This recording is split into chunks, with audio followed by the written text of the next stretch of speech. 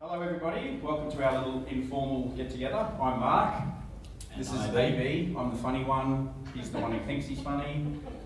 So this is the back block. This is the Tweed River here. The front block runs all the way down to the Tweed River and across here. So there are four what I call fingers or ridges running down that back block, and that's where we've allocated most of the spots. And one of the things we're going to talk about in the 10 reasons to recreate village is resilience, resilience, resilience. We have to be, because we are going to come up against the purported or alleged authorities, and we have to push through all that sort of stuff. Want to have on here? Essentially, the financials of the community, we're very transparent, is that once these 4 parcels are sold, we need to sell 1 more parcel and we're totally unencumbered. Anything that comes in from unit sales there puts the community in the black. So that's for ongoing costs and future infrastructure. Did you not say there's only 1 parcel left? There's 1 parcel at 120, oh, yeah. and then past that, the next parcel that we sell makes the community totally unencumbered. Oh, okay. This is my place. Sold! We're halfway between Yukai and Nimbin, which AB is really happy with. He buys a lot of stuff from Nimbin, apparently. Probably just sounded so good. Edit that bit, Louis. Those brownies are not normal brownies, AB. We love the Tweed Show. Is Steve Bishop here? Steve? No? Okay. Steve? No, okay. He looks really So we've already been contacted by Tweed Shire Council, and 48 hours after settling. So obviously the locals know what we're doing there, and they've already contacted our real estate agent, our lawyer, the other side's lawyer, Santa Claus, and a few other people, trying to find out who we are and what we're doing.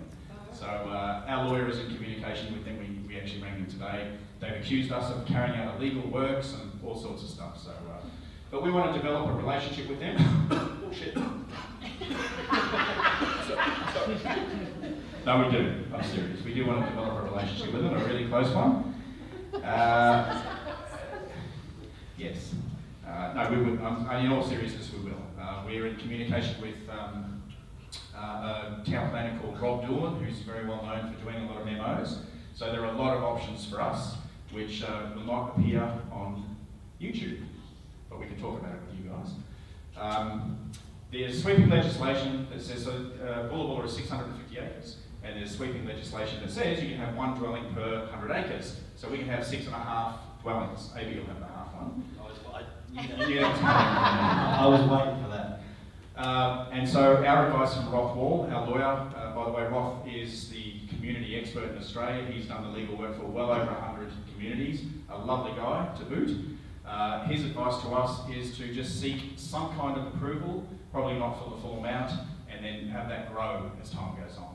Most of the people, not most of the people, virtually all of the people that have bought into Bhula know that we don't have DA approval. So if you're looking for DA approval, the exit signs are clearly marked. That's not what we're looking for at this point in time. We will explore these things as time goes on. But a lot of the communities, so Roth will tell you, that the majority of communities and MOs in that area don't have approval. What if I buy you some brownies? How many brownies? An ounce, I mean, the packet. Sure. So, but you can see where we're going with it. As a member, you'll get to have your say and actually genuinely have your vote count. We are very fortunate in that we've had a couple, Robin and Nicole. They were both lawyers, so they are going to work with Roth, who's our consultant moving forward, to liaise with the council and navigate us through all that sort of stuff. So we want path of least resistance. I don't think we're not going to get council approval, but we're not going to go and get a DA, like next door's 423, lot approved, curb and gutter, that's not what we're about. Lights, power, all that stuff. Because I think it was $300,000 a kilometre is what the roads are if you go to council standards. I mean, we've got a few kilometres of roads in our place. We don't want that. That's sort of where we're at. We're just exploring that and getting the current approval status that we've got now extended, and we will go and make the appropriate approaches to the right people at the right time. So we're not being bullied by it at this stage, but we've ruffled a few feathers down there at this point. And if you guys know AB and I, we don't get bullied by authorities. There's another protection for you guys too. So if you're interested, I'll send you the link to the YouTube clip of myself and Mikhail, the other lawyer that helped us do the documents. In that you're issued a unit of trust. It's a private trust. It's not going to be visible anywhere. However, let's just say that a bank found out, or the ATO or whatever, that was a creditor of yours, that you had the unit and they wanted to repossess it. How would they sell it? The provisions in the trust are that we have to have final approval. So if that was the case, and that unit actually doesn't relate anywhere legally to your capital improvements. So let's just say, for example, the ATO come in and say, right, AB, you've been dodgy and you owe us $400,000. Oh, and we've just heard through something that you've got a unit. Oh, we'll just hand them the unit certificate and say, well, good luck selling that. And we'll just issue AB, because we all love AB, don't we? Because we're a family. We just issue him another unit and he stays in his house. All right, so this is the legal structure, and I'm already in trouble with Cherie for not having this checked before we came up, because the spelling on Horizons is not correct.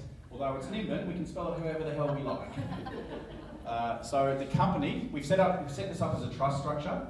It's a unit trust, so everybody that buys in buys a unit in the trust. If you're not aware of what that is, I'm happy to sit down at a different time and run through specifically how that works, but it's a very simple unit trust with a company as the trustee. So everybody who buys a unit is equal. There is no hierarchy at Bhula. We are all equal. Some of us are more equal than others, I will tell you, but it's a very equal opportunity situation, and it's a very clever structure. We've spent about $45,000 with the lawyers to get this done. It's a unique situation in that the shareholder of the trustee company is an incorporated association called Living in Harmony. So when you buy your unit in the trust, you become a member of the incorporated association, which is the sole shareholder of the trustee company. So it's a unique situation in that the unit holders are also the quasi-trustees. Does that make sense? If it doesn't, I'm happy to sit down at a separate time and run through that. A lot of structures that Roth has put together before were in a company format, where you buy shares in the company. A lot of the people that have bought into Bhula, including myself, would like to remain reasonably anonymous. So if ever you're searched, your unit won't show up on any indexes. This is a private trust, but it is a public company.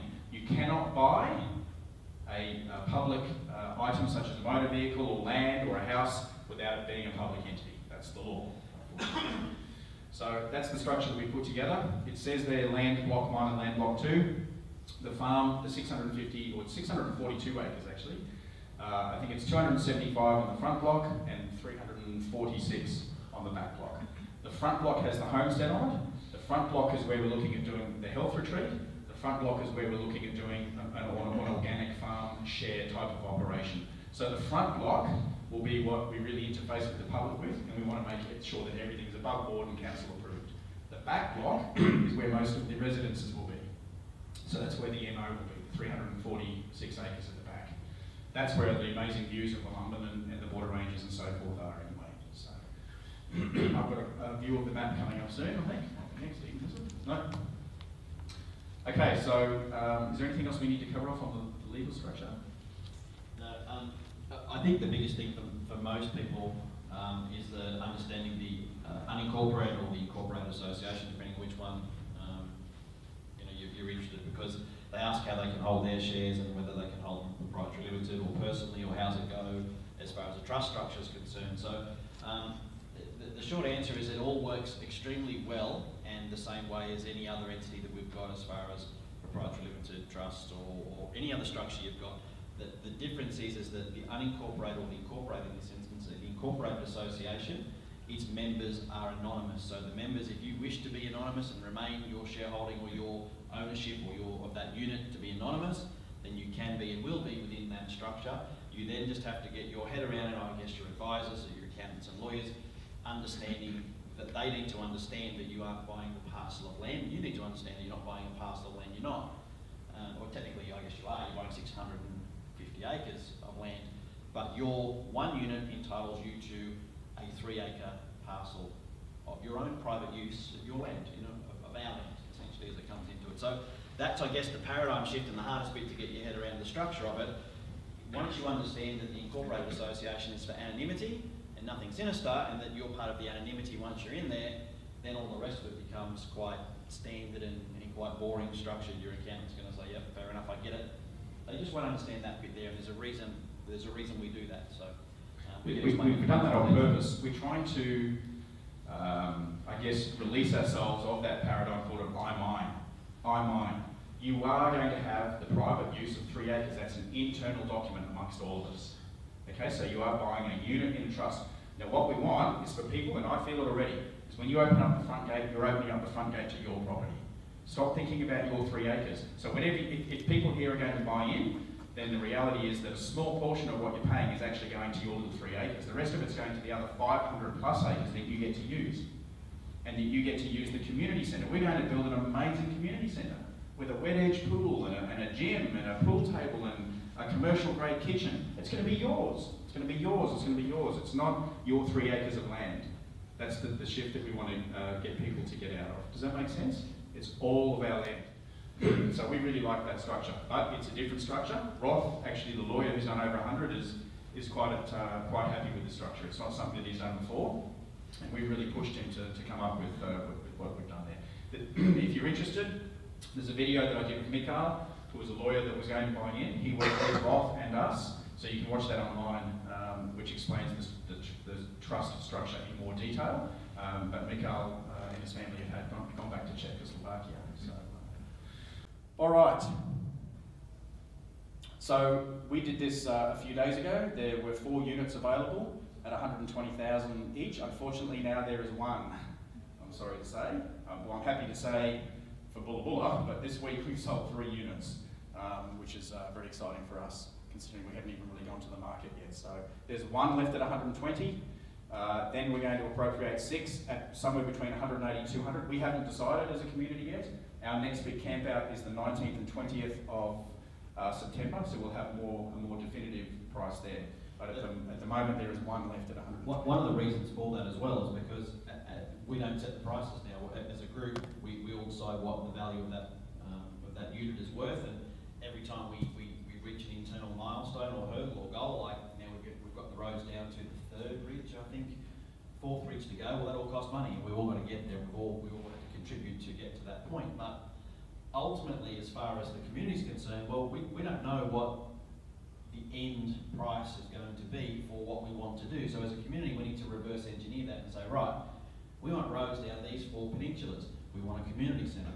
We would like the health retreat, but we don't think we have the money for that straight away, so we'll put some glamping tents up, we'll put that out there. We need to do the dam, we need automatic gates out the front. So all the things that we've now started to realise are quite important to getting on the site as soon as possible and to make it as comfortable as possible. So by reverse engineering that from a position of the end dollar we're going to spend, let's say it's $2 million, well, we need to sell 10 of them at $200,000, or we need to sell 20 of them at $100,000, which sounds really easy to do and more attractive, but then you have an extra 10 people on the property, so then we need to think about roads. Can we cope with another 10 people, another 10 families, which is actually 4 people per family, so there's, and it goes on. So there's actually a formula, a lot of thought that's got to go into the reverse engineering of the pricing structure, and then that's how the next blocks will actually be priced and then sold, or the next units, I should say. So we currently have 19 units in the trust. We envisage that there's going to be 25, there's actually been talk of possibly 36 families, but at this point in time there are 19, well I can't say 19, there's 22, sorry, at this point in time, 22 unit holders. These are the sorts of things that we discuss as a community moving forward. I'll show you a map in a second, but basically Andrew and Kath and Craig and Phil were the 3 parties that were given the job of town planning in terms of setting up the allocated lots. So I'll show you a map in a second. What they've come up with is 58 lots. So even if we go to the maximum, we've already discussed that the maximum will be 36 units. Nobody's feeling like they're getting the last lot. We've allocated 58 beautiful lots, and there's only going to be a maximum of 36 sold. We certainly believe that by Christmas, Bhula will be fully subscribed, but as I said to you, I think for at least the next 10 years, Amy and I just want to set up communities all over Australia.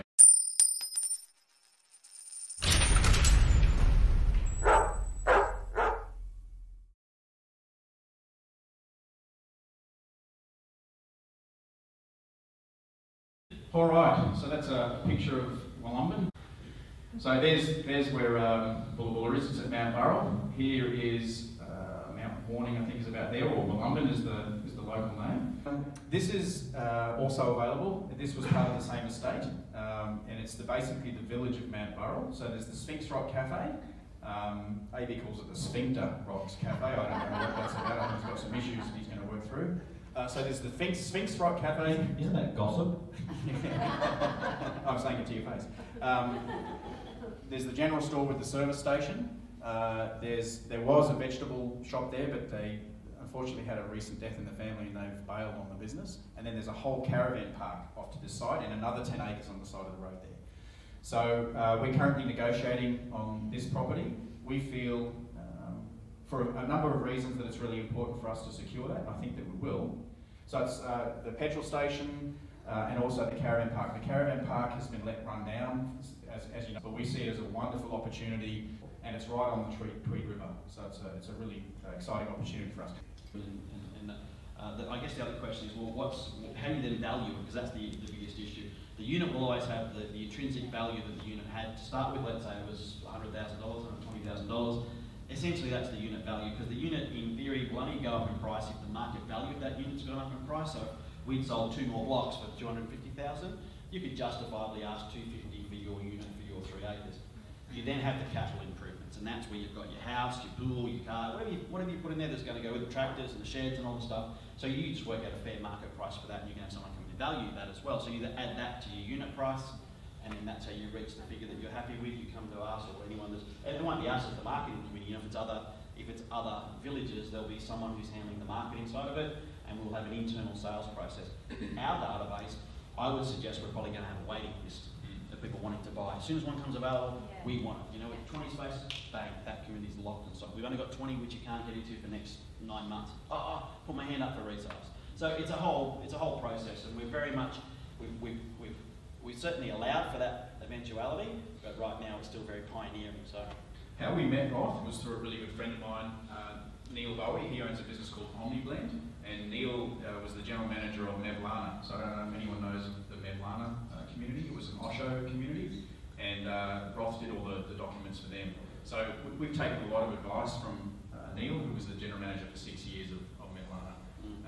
They are near Mullumbimby, and their community, you get 2.5 acres, and they're from anywhere from 5 to 750,000 to buy into that community. And interesting, and you'll see this when you come to the just for the land. If you want to come and see this, just to touch on Mark's point, is Mebane Springs is on our left-hand side and right-hand side. I think too. Does it go back? I think it's just the left side. So as you're driving from you leave Ucky and you head straight into. I've never called Ucky once or anything like that. We'll run with that.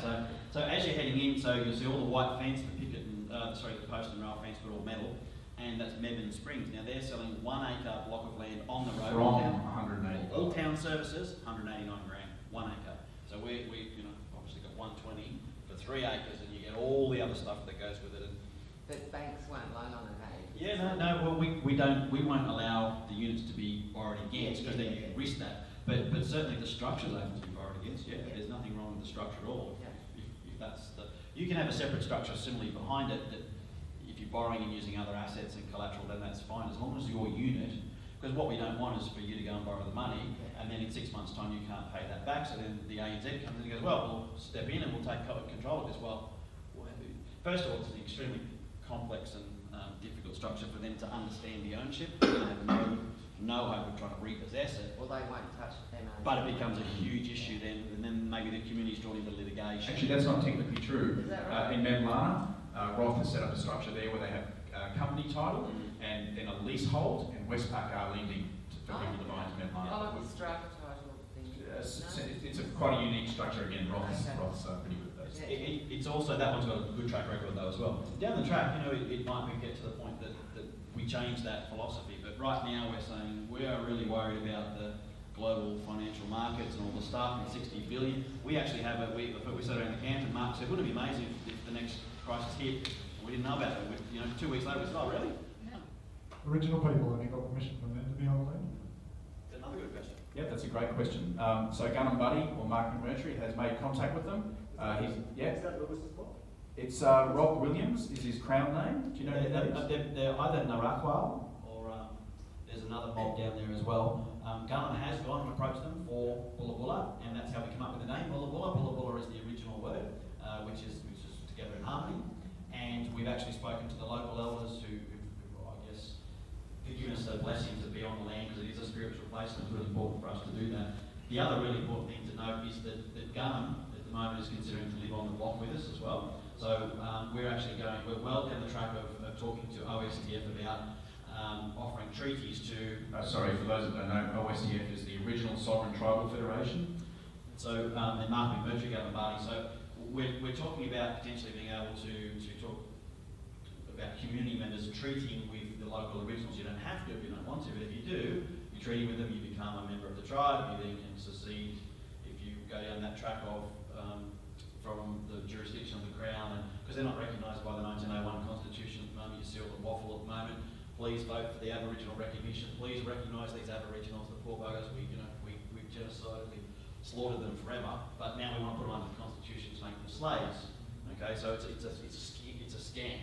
Don't vote yes to recognise. So you guys know why that happened. If you haven't seen Gunham's talk, just YouTube Freedom Summits, Mark McMurtry.